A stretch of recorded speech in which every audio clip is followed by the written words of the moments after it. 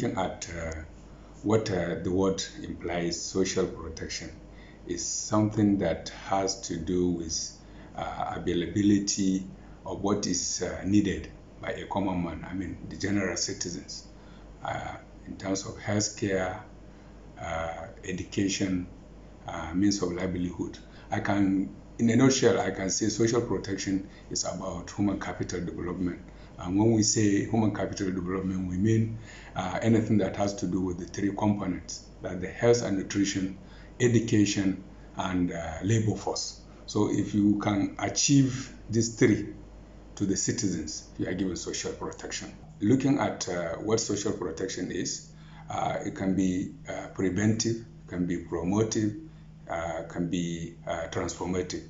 So if you can be able to prevent or promote or transform citizens' life. The Jigawa state government presently is given 900 million per annum for pre-drugs.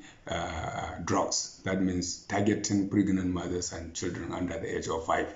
So you can see on the health aspect, almost $1 billion naira is being expended yearly on healthcare for pregnant mothers and children under the age of 5.